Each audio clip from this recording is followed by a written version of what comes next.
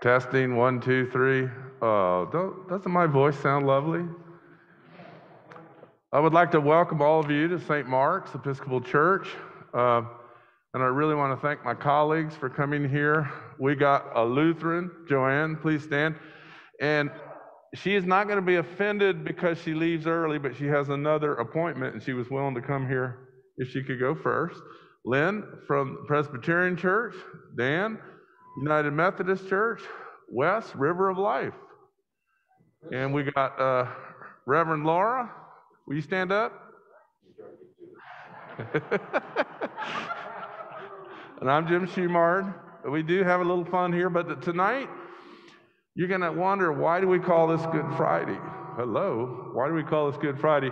We used to call it Black Friday. These are my father's vestments, and this is the only day I can wear them, so that's why I wore this. And now I'm going to ask my colleagues why it's called Good Friday instead of Black Friday. Any offerings? Yes, ma'am.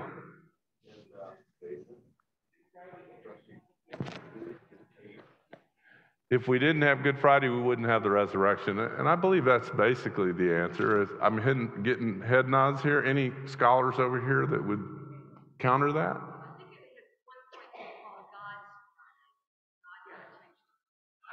Oh, no, that's cool. It was called God's Friday. And that's like goodbye is like God. Wow. Okay, see, I knew we had a scholar here and we had heads nodding as well. Just to bring you up to date, usually on Good Friday we'll read the whole Passion narrative, but we're doing the 7 last words, and we say the 7 last words of Jesus. There are a paragraph around each one. It's really the 7 last phrases or statements from Jesus on the cross across all 4 Gospels. Jesus has been arrested. He's prayed in the Garden of Gethsemane, arrested, betrayed, deserted, denied by Peter outside the trial with the religious authorities, and then he has a trial with Pilate, and he's scourged and tortured, and he carries his cross to Golgotha. And that is where we begin tonight. And we will begin with the first reflection.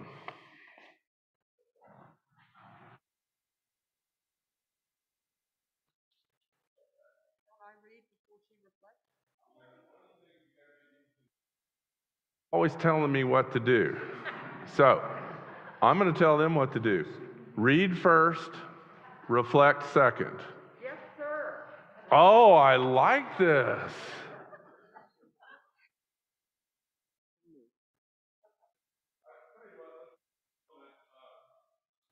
It's a very high holy day in the life of the church, so let's just take a moment of silence for about 30 seconds, Nancy, and center your hearts, center your minds, center your guts, because this day is it's a gutsy day today.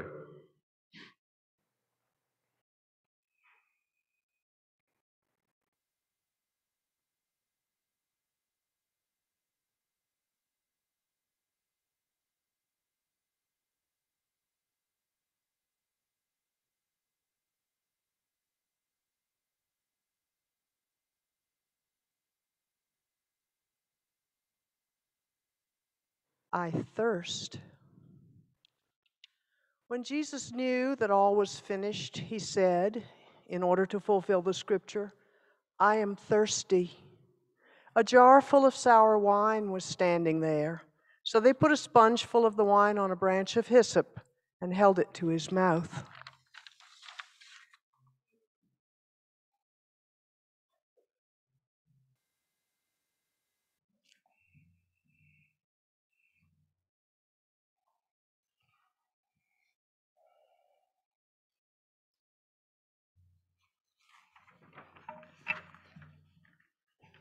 We're gathered all together as a community of believers on Good Friday.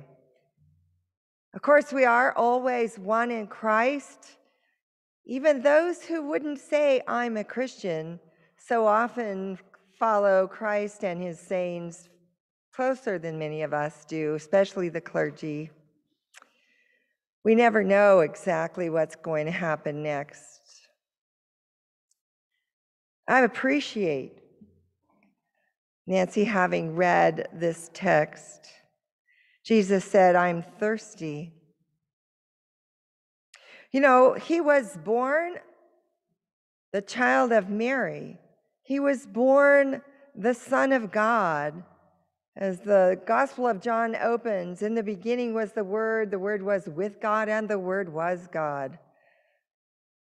And yet this man felt pain. He felt hunger and thirst and loneliness and abandonment. All of us have physical bodies, just as Christ had. We need air, water, good food, family, loving relationships of some kind, and we all need work. We all feel pain and abandonment.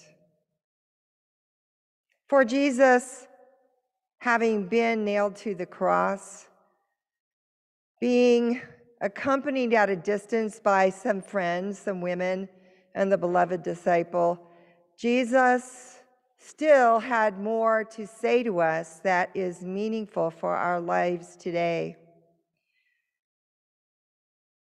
God made flesh, Jesus Christ, the Lord and Savior, spoke from what would be some sort of a preparation for his ascension. And certainly, as Father said, there is no resurrection without Good Friday, no Easter without this day when we spend time considering the scriptures and the words, "I thirst." You know, Christ commented that this was a fulfillment of scripture, and I would like to encourage you to look at it from this point of view. There's no real agreement on this. But if the scripture being fulfilled is Psalm 69, then it is not an act of compassion being done for Christ, rather something toxic like vinegar. And that's the scripture from Psalm 69. I encourage you to look for it and read the whole chapter. Jesus must have experienced so many painful things by that point, because it was almost the point of death when he said, "I'm thirsty," and got no kindness from the soldier at that point. He was thirsty. He was probably having trouble thinking. Isn't that what happens to us when we are dehydrated and thirsty? He most certainly was experiencing pain and anxiety and the stress beyond any we can imagine, because the greatest injustice of all time happened when the Son of God was killed on the cross. That's the way I see it. Nevertheless, the tables turned. I'll leave you with that.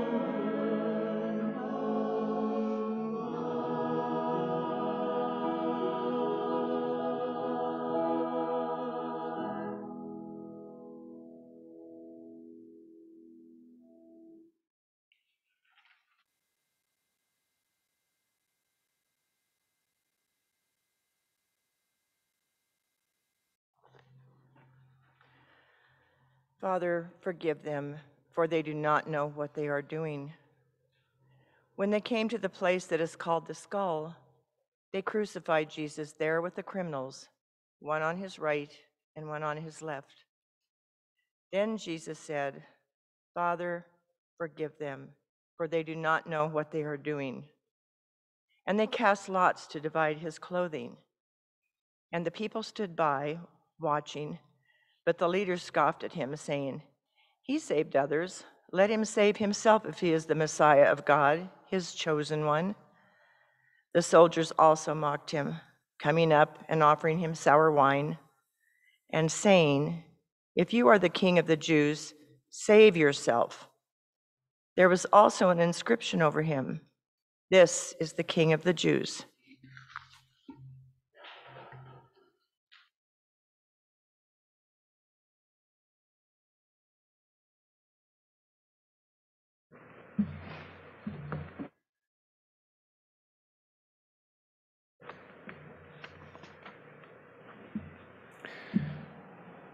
Thank you for that reading. Pastor Jim said something about guts, I think, earlier. Is that right? Something about, we need to have a gut check, maybe even. And so I decided to have a gut check this afternoon, and I rewatched the movie The Passion.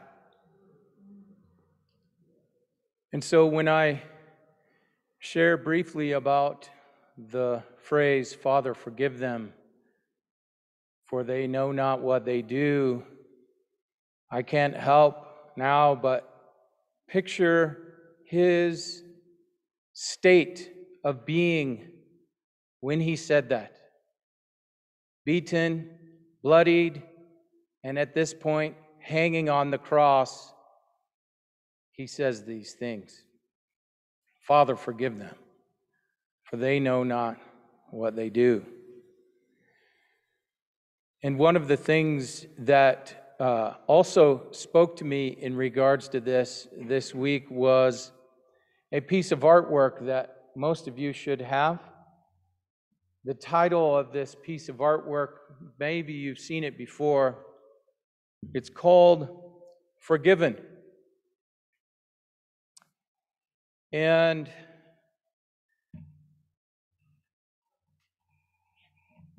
as you look at this picture, listen to these words.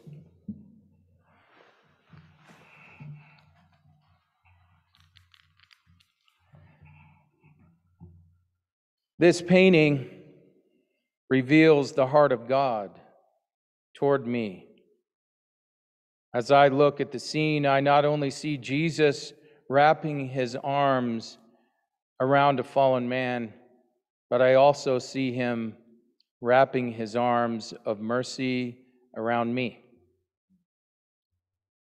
My eyes tell me Jesus is holding a broken sinner, but my heart tells me that Jesus is holding me. As I look and wonder and ponder this painting, there's one message that speaks the loudest to my heart. And it is the overwhelming truth that Jesus loves me as no one else ever could. His suffering, his sacrifice, his death were all for me. When I look at the cross, I never need to question if he loves me. He came for me. He died for me. He lives for me. When I look at his shed blood at the base of that painting on the ground, I never need to question my worth. I'm worth to God the death of his Son. A tremendous price has been paid, more than all the riches of all the kingdoms in all the world. And that price was a high price to pay. It was a gory, horrible price that required a lot of shedding of blood. And I read from Romans chapter 3, verse 23. Many of us are familiar with this passage. For all have sinned and fall short of God's glorious standard. I'm reading from the New Living Translation. Yet now God, in His gracious kindness, declares us not guilty. He's done this through Christ Jesus, who has freed us by taking away our sins. For God sent Jesus to take the punishment of our sins and to satisfy God's anger against us. We are made right with God when we believe that Jesus shed His blood, sacrificing His life for us, and God was being entirely fair and just when He did not punish those who sinned in former times. And He is entirely fair and just in this present time when He declares sinners to be right in His sight because they believe in Jesus and His forgiveness, that He said, Father, forgive them. Count yourself one of them. As you look at the painting, it's the man who's holding the hammer and the nail. It's me that's holding the hammer and the nail. It's you who's holding the hammer and the nail. It's us. But as we believe in what Jesus did for us, though we put Him there through our sin, He died gladly, with joy for us. Romans 4:7 says, "Oh, what joy for those whose disobedience is forgiven, whose sins are put out of sight. Yes, what joy for those whose sin is no longer counted against them by the Lord, through Jesus Christ, who said, 'Forgive them.'" Amen.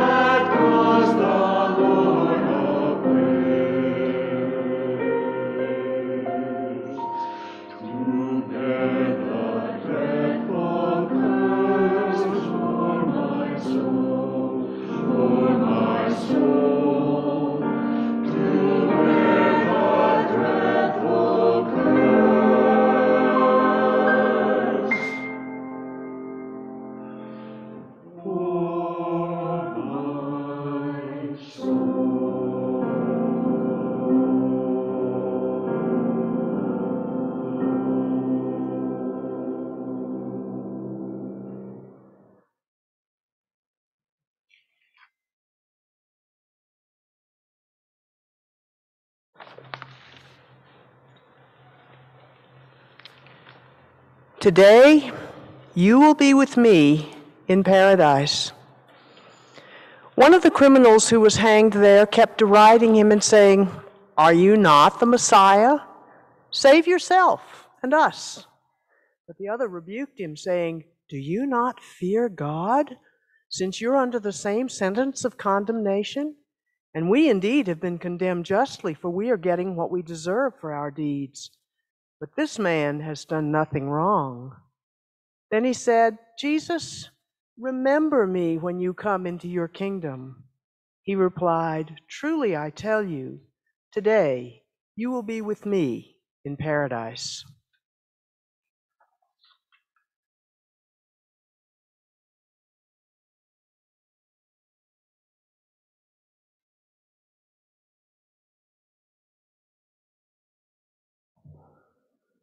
On that cross, so much was laid bare. There was no room for pretension, no room for fancy garments. 3 men laid bare on the hardwood of the cross. It is the end, supposedly, for those 3. And Jesus, as he's on the cross, hears once again the temptation that he faced in the wilderness at the beginning of his ministry. If you're the Son of God, cast yourself down and the angels will protect you. If you're the Messiah, call upon the angels and let them come down and rescue you.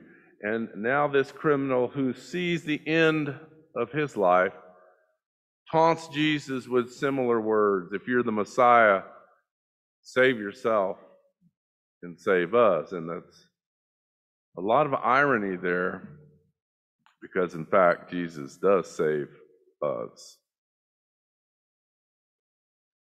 There are a number of expressions of faith throughout the Gospels, all 4 Gospels. One of the ones I hang my hat on is, I believe, help my unbelief. Peter confessing Jesus as the Messiah, the Son of God. The centurion saying, I have authority, you can heal without me even going to the house. But for me, the greatest words of faith in all of Scripture is this criminal who knows how bad he is. His life is seeping out from his body. And there's something about Jesus that says this is not the end. There's something about Jesus hanging on the cross saying this is not the end. And only one person besides Jesus gets it. That act of faith, Jesus, remember me when you come into your kingdom, is the most powerful expression of faith in Jesus that I've ever read about or heard about. Truly I tell you, today you will be with me in paradise. The dying criminal is saved.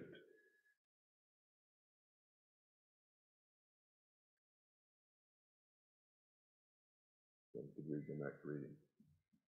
Oh, you're not singing yet. Sit down, sir. Stand up, whoever's reading next. We're doing things twice in this one. No?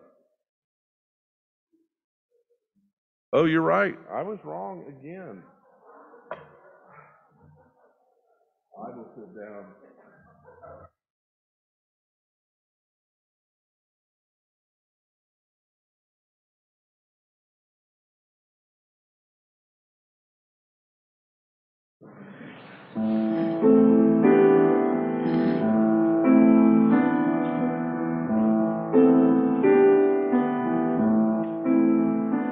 Lord, remember me. Lord, remember me. Lord, remember me when you come into your kingdom. Lord, remember me. Lord, remember me.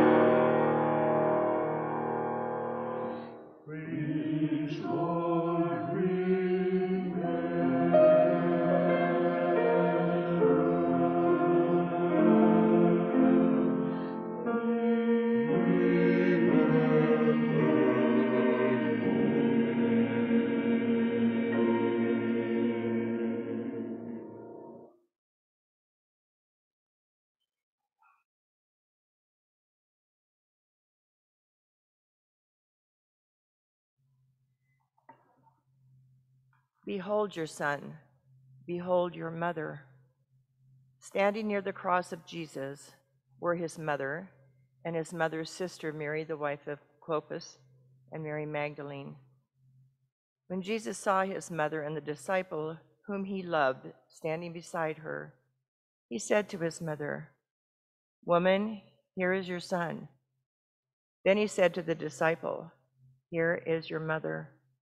And from that hour the disciple took her into his own home.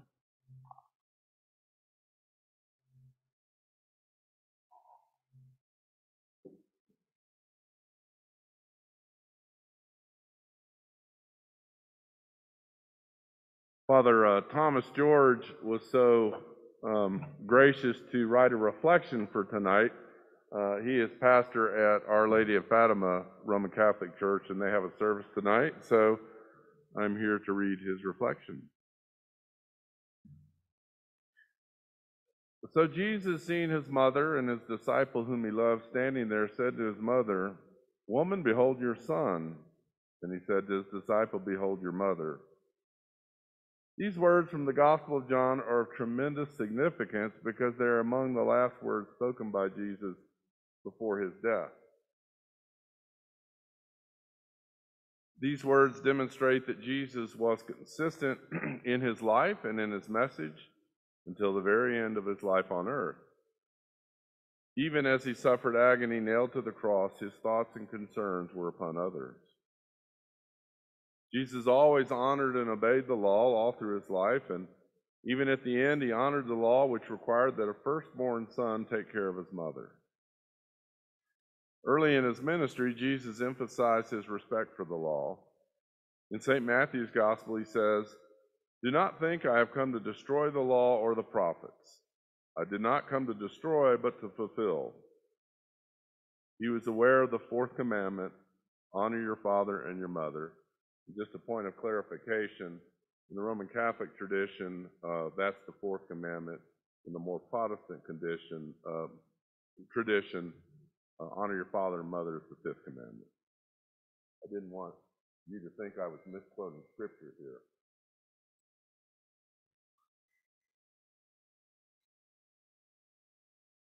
As Mary's firstborn, Jesus was responsible for his mother's welfare, that she had a place to live and food to eat. Jesus entrusts his mother to John's care, and John takes this commission seriously. From that hour, the disciple takes her into his own home. From this charge, some see Mary being appointed mother of not just his disciple, but of all disciples of Christ, hence of the whole church. This points out to us our duty to our parents. How many of us revere and honor our parents as we should? How many of us are willing to sometimes sacrifice our own well-being to care for our aging parents with love and compassion? How do we reconcile our primary commitment to God without following his call to honor our father and our mother? So let us love our parents and care for them at any cost. But this is the starting point to follow the love command of Jesus, to start with our family. We are also called upon to love our neighbor as ourselves. In these words, to Mary and John, Jesus also signifies that our care and compassion must spread by our service to all people. Just as he asked John to take care of Mary, Jesus in all his teachings tells us to take care of each other. By these words to his mother and disciple, Jesus, at the hour of his death, asked all of us who follow him to practice our faith by putting into action Christ's example, by serving all people with love, caring, and compassion. Care for another is not a burden, but an opportunity that God gives to witness our faith. Beneath the cross that day, a family was born for Mary and John. But for all of us, true believers, we have become part of the family of God. All of us are brothers and sisters in a true family and fellowship of the redeemed. May God bless you this holy season.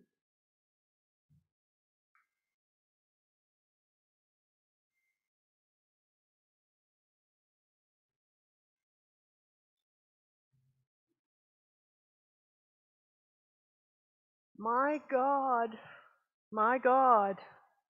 why have you forsaken me? From noon on, darkness came over the whole land until 3 in the afternoon. At about 3 o'clock, Jesus cried with a loud voice, Eli, Eli, lema sabachthani. That is, my God, why have you forsaken me? When some of the bystanders heard it, they said, This man is calling Elijah. At once one of them ran and got a sponge, filled it with sour wine, and put it on a stick and gave it to him to drink. But the others said, Wait, let us see if Elijah will come and save him.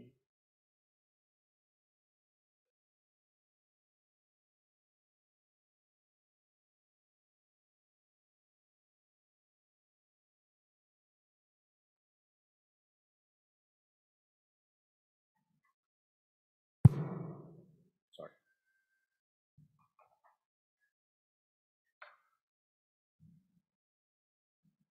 What words would you like to have on your lips when you pass from this life to the life everlasting? Have you ever thought about that? What words would you like to have on your lips? I think most of us hope we're not swearing. Depending upon the situation, I probably would. But what words are the last words that you'd like to say? Perhaps the Lord's Prayer? Our Father, who art in heaven? How many of you memorized that prayer in the 3rd grade? That's when I remember memorizing it. In Jesus' day, all the kids would memorize a psalm.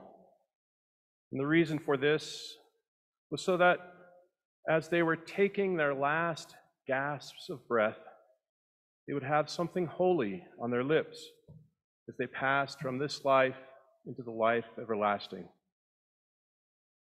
The scripture they memorized was Psalm 22, and it starts out, my God, why have you forsaken me? Why are you so far from me, helping me from the words of my groaning? Oh my God, I cry out by day, but you do not answer, and by night, but find no rest. Matthew and the other authors of the Gospels who recorded the last words of Jesus did not need to write the rest of the psalm, because everyone in the first couple of centuries knew that as they read this text, that Jesus was reciting the psalm that he learned as a youngster. Just as if you or I were holding the hand of a loved one, and as they were dying, they began to say, Our Father, who art in heaven. We would know the rest of the prayer. And so if you were there to hear Jesus on the cross say the words, my God, why have you forsaken me? Your mind would go through the rest of the psalm. Yet you are holy, enthroned on the praises of Israel. In you our ancestors trusted. They trusted and they delivered them. To you they cried and you were saved. In you they trusted and were not put to shame. But I am a worm and not human, scorned by others and despised by the people. All who see me mock at me. They make mouths at me and they shake their heads. Commit your cause to the Lord. Let him deliver. Let him rescue the one in whom he delights. Yet it was you who took me from the womb. You kept me safe on my mother's breast. On you I was cast from my birth, and since my mother bore me up, you have been my God. Do not be far from me, for trouble is near, and there is no one here to help. Many bulls encircle me, strong bulls of Bashan surround me. They open wide their mouths at me like a ravening and roaring lion. I'm poured out like water, and all my bones are out of joint, and my heart is like wax. It is melted in my breast. My mouth is dried up like a potsherd, and my tongue sticks to my jaws, and you lay me in the dust of death. Dogs are all around me. A company of evildoers encircles me. My hands and feet have shriveled. I can count all my bones, and they stare and gloat over me. And they divide my clothes among themselves, and for my clothing they cast lots. But you, O Lord, do not be far away. O my help, come quickly to my aid. Deliver my soul from the sword, my life from the power of the dog. Save me from the mouth of the lion. From the thorns of the wild oxen you have rescued me. I will tell of your name to my brothers and sisters. In the midst of the congregation I will praise you. You who fear the Lord, praise him. All you offspring of Jacob, glorify him. Stand in awe of him, all you offspring of Israel. For he did not despise or abhor the affliction of the afflicted. He did not hide his face from me, but heard when I cried to him. From you comes my praise in the great congregation. My vows I will pay before those who fear him.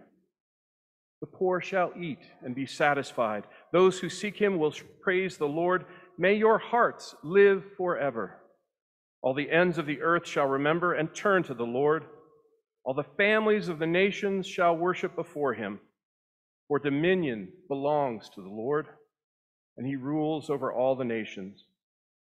To him indeed shall all who sleep in the earth bow down before him, and all who go down to the dust. And I shall live for him. Posterity will serve him. Future generations will be told about the Lord and proclaim his deliverance to a people yet unborn, saying that he has done it. Friends, Jesus recited the 22nd Psalm from the cross. Maybe not all of it, we don't know. But those were the words that were on his lips. What would you say? What will your last words be? If you are able to choose them, what will your last words be? Amen.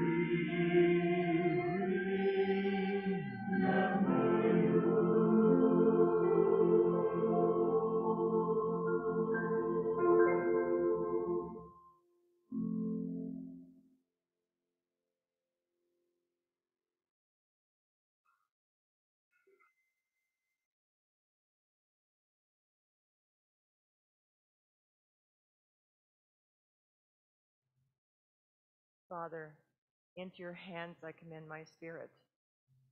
It was now about noon, and darkness came over the whole land until 3 p.m, while the sun's light failed, and the curtain of the temple was torn in two. Then Jesus, crying in a loud voice, said, Father, into your hands I commend my spirit. Having said this, he breathed his last. When the centurion saw what had taken place, he praised God and said, Certainly this man was innocent.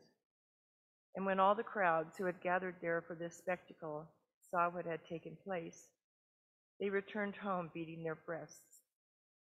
But all his acquaintances, including the women who had followed him from Galilee, stood at a distance, watching these things.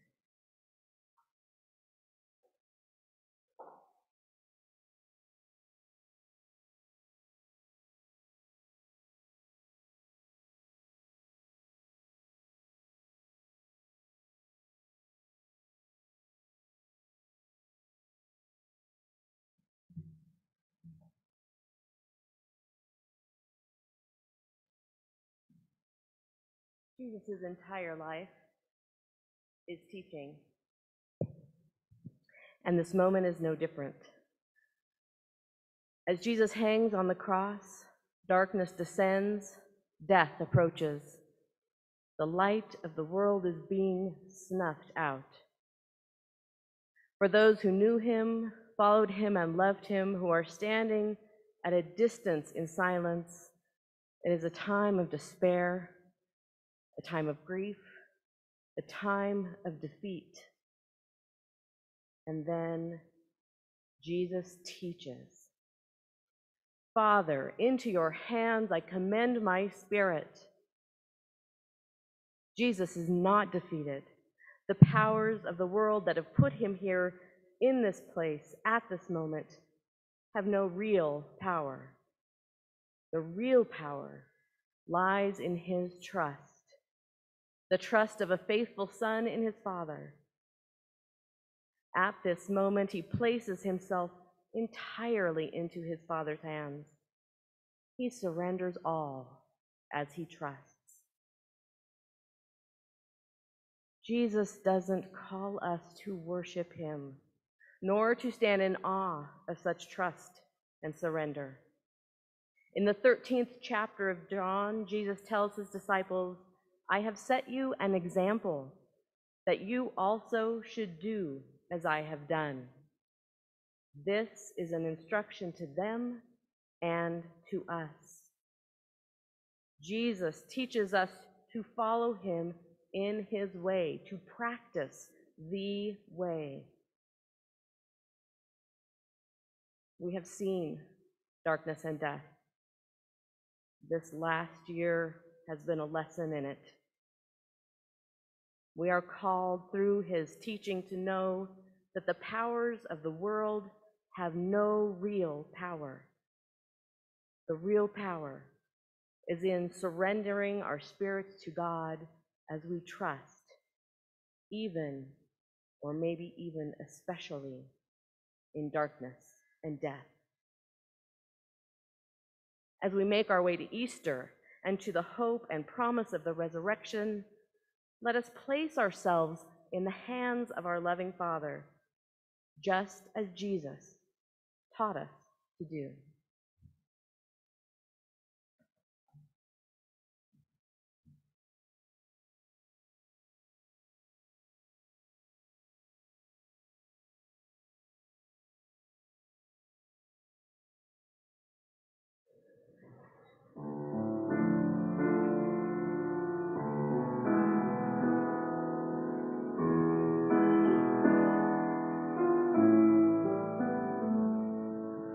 Amen.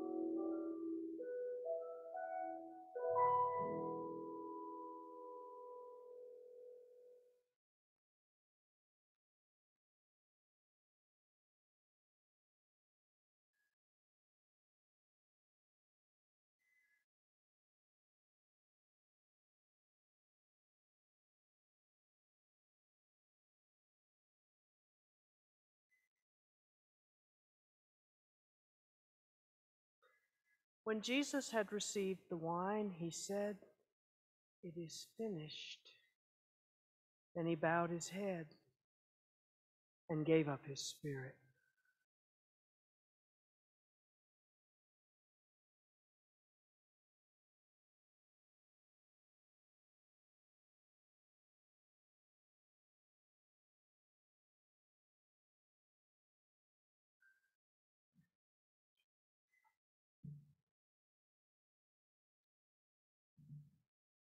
If you are of a certain age, you may remember the enormous controversy that was generated by Martin Scorsese's film version of Nikos Kazantzakis' novel, The Last Temptation of Christ.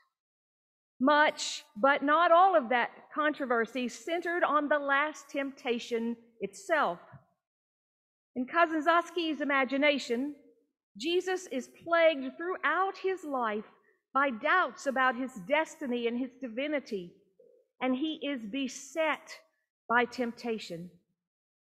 Finally, as he hangs on the cross, an angel rescues him and delivers him to an ordinary human life, including marriage and children.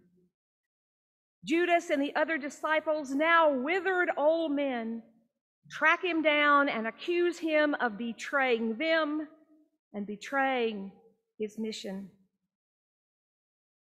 Kazantzakis' words now. His head quivered. Suddenly he remembered where he was, who he was, and why he felt pain. A wild, indomitable joy took possession of him. No, he was not a coward, a deserter, a traitor. No, he was nailed to the cross.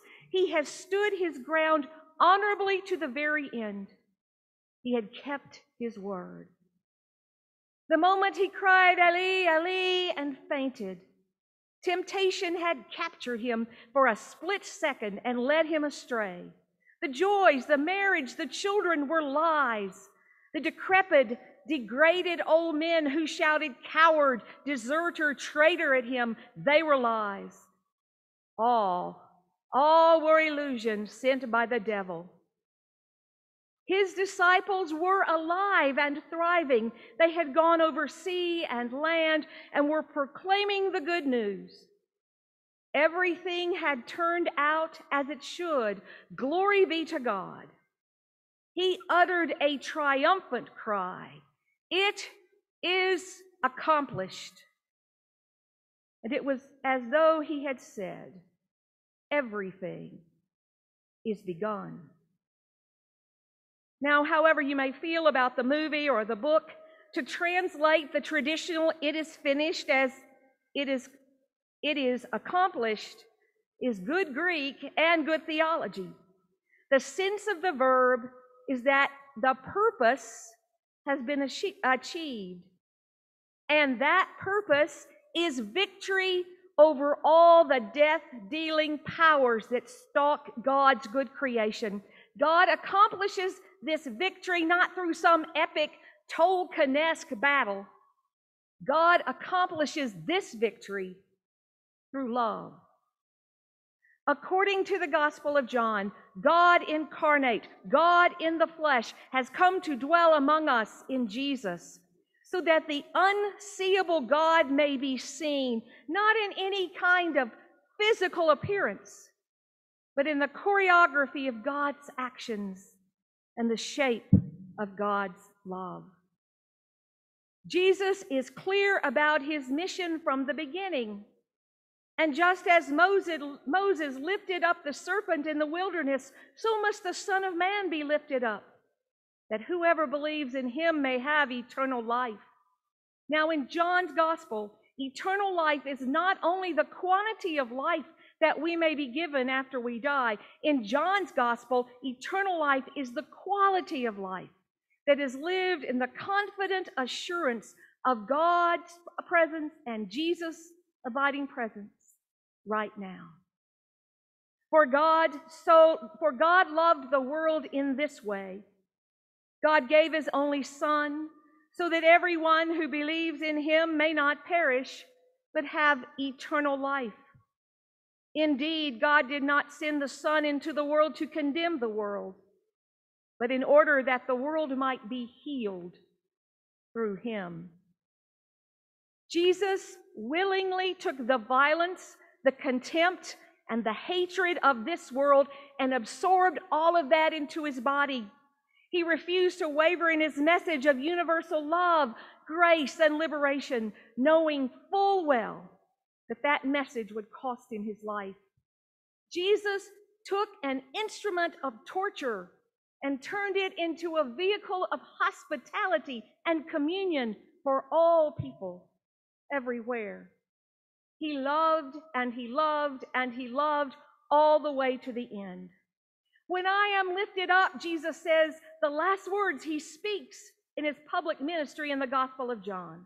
When I am lifted up, I will draw the whole world to myself. And so for those of us who despair that this world is beyond saving, that all the suffering and the loss that this world has experienced in just the last year, if we despair that nothing can be redeemed, the cross declares that redemption has been accomplished. The whole world has been healed through him, just as Jesus promised. It is accomplished. The world has been healed, and a new family has been formed. In the 12th chapter of John, Jesus also says, "Very truly, I tell you, unless a grain of wheat falls into the earth and dies, it remains just a single grain. But if it dies, it bears much fruit." In the Gospel of John, fruit is the way Jesus describes the community of disciples. It is the way that Jesus describes this community called the church. One seed, Jesus' death, produces much fruit, as right now in us together tonight. The healing power of Jesus' death now resides in us. The resurrected Christ lives in the community who bears his name and follows his teaching. Jesus' death, his resurrection, and his ascension, inseparable in the Gospel of John. Jesus' death, resurrection, and ascension brings forth the beloved community. It is accomplished. The seed has fallen alone into the ground, and it has produced fruit. Fruit evident here tonight as we join together in a common faith and a common scripture, as we gather together to share the message about what God has done for us and for all people. Can we do that? Can we focus on what unites us rather than what divides us?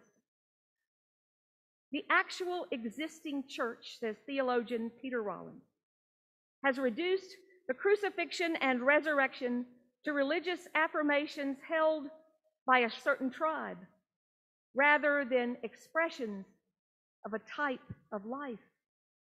Faith is not a set of beliefs about the world. Rather, it is found in the loving embrace of the world.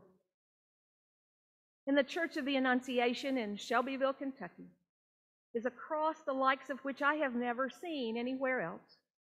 Instead of a bloodied and battered Jesus hanging on the cross, Jesus is coming off the cross with his arms outstretched before him, as if coming to embrace you and to embrace me, to embrace the whole world. We who have been charged with sharing the good news of the love of God made known in Jesus Christ, we can do no less. His disciples were alive and thriving. They had gone over sea and land and were proclaiming the good news. Everything had turned out as it should. Glory be to God.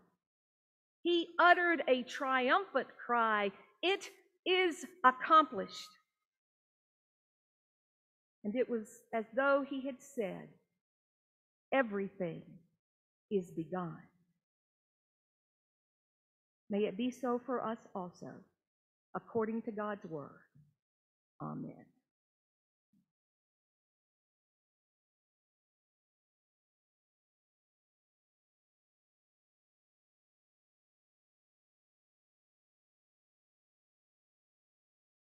I go off script for a second. I just want, before we continue with our service, to thank the choir. The music was beautiful. Thank you.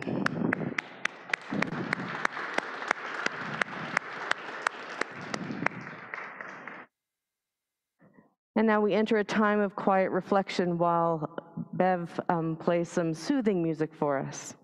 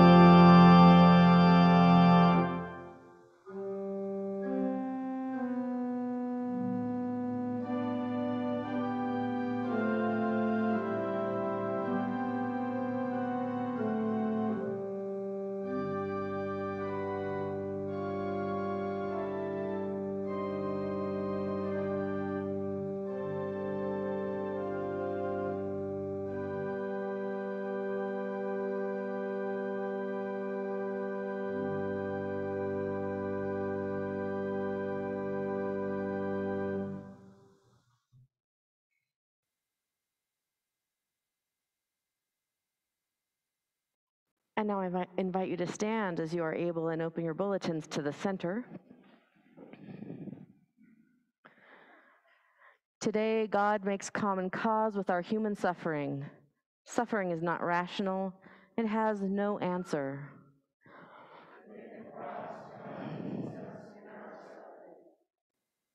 We stand near the cross, O God, disturbed, distraught, discouraged. Yet we gather here as disciples, those whom Jesus loves. In the face of such suffering, show us the face of our Savior. In the shadow of such evil, show us the light of your grace. On this day of great solemnity, let us stand as witnesses to your great love for all the world, revealed in the outstretched arms of Jesus Christ our Lord. Amen.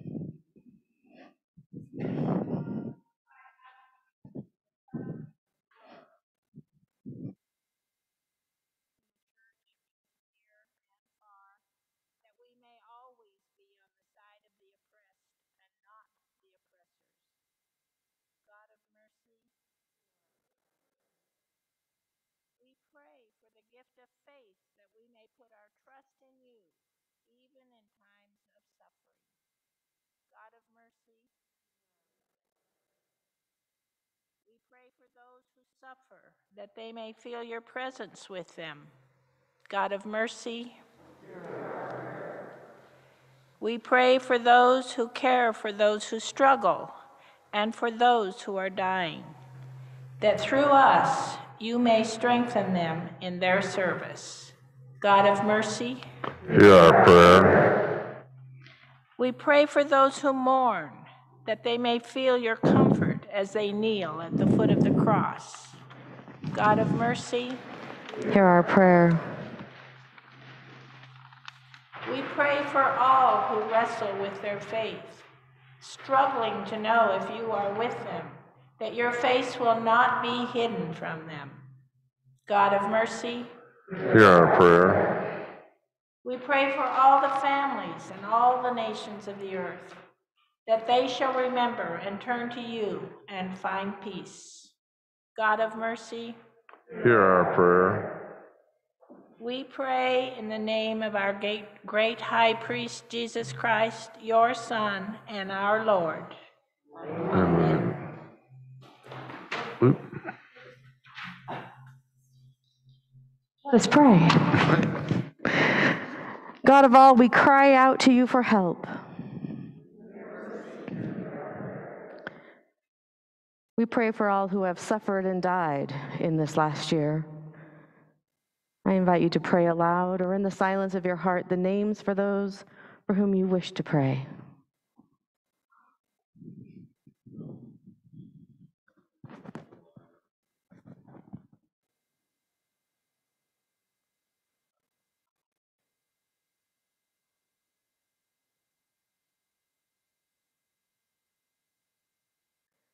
We pray especially for those affected by the COVID-19 virus. God of mercy, we lift to you for healing the 130 million people who have been infected. We pray you receive to your table the 2.83 million people who have died. We lift up to your mercy those who have lost jobs and homes and stability.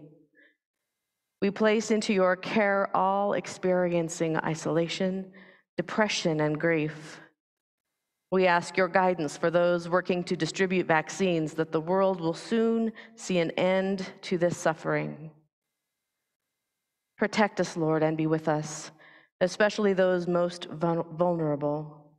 Move us to reach out to our neighbors. Grant us the courage not to rush back to our old ways, but to rebuild our world together, creating foundations of justice with equality and peace for all. God of mercy, please be seated. There are two tables in the middle of the church here, in the middle aisle. And I invite you to come forward as you feel moved to light candles for those who you would like to remember. There are some candles already lit. There are small candles on the ends of the table on plates. You can use the little candles in the plates to take the flame from the lit candles and light unlit candles as you pray. And then just replace the candles that you use back on the little plate so someone can come along behind you and use it again.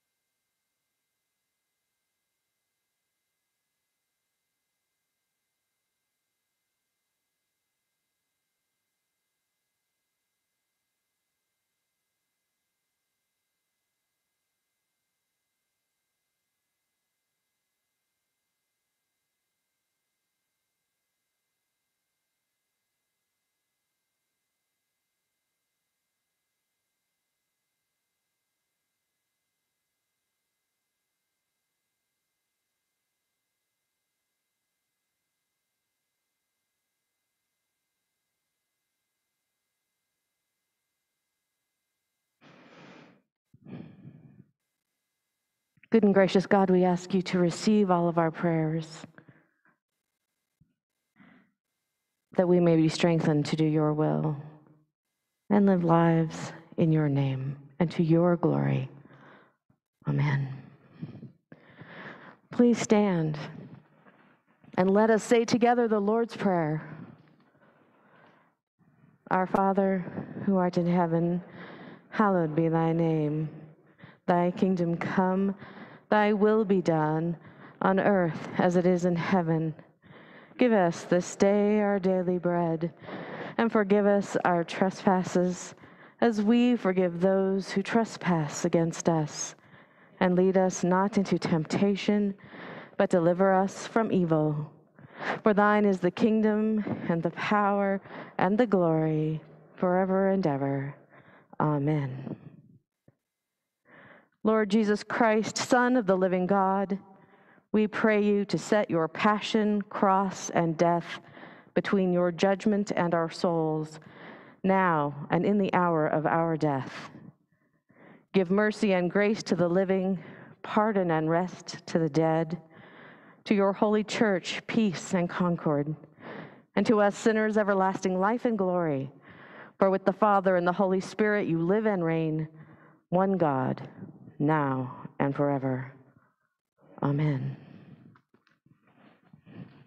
Go in peace.